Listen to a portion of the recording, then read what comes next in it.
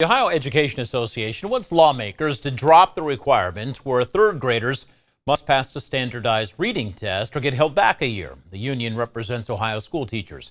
It claims this law, which they refer to as a one-size-fits-all, simply does not work.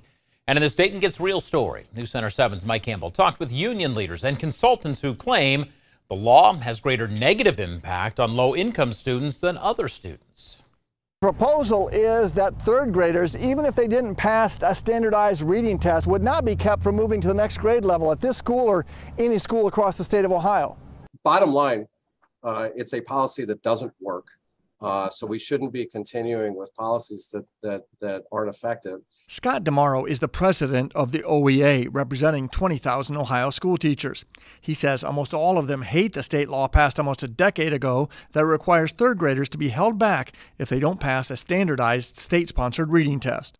First of all, how devastating to a child's ego and self-esteem to know, first of all, that you failed, and then it's almost like wearing this proverbial scarlet letter. But there is more opposition. Consultants the OEA is working with believe the policy impacts minority and poor students at higher levels than other students. Students who are struggling with racism, with poverty, with a number of things beyond their control. 92% of the students who were retained were economically disadvantaged. Dr. Christina Collins works for the Ohio Department of Education.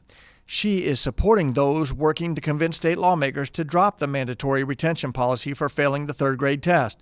And she says the state's own numbers seem to show the policy is not helping poor readers develop their skills.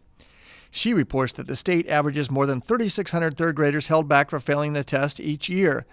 But she points out that after a year, only 14% of those repeat third graders were deemed proficient in reading, and only 8% were then deemed proficient after their fourth grade school year.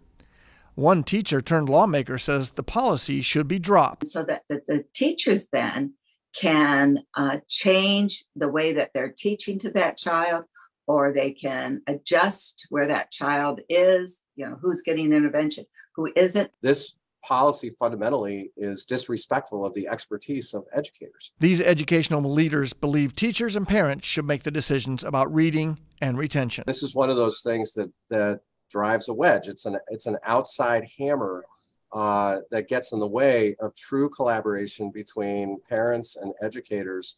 Educators say they know best what is best for an individual student, and one-size-fits-all requirements are not helping children read any better.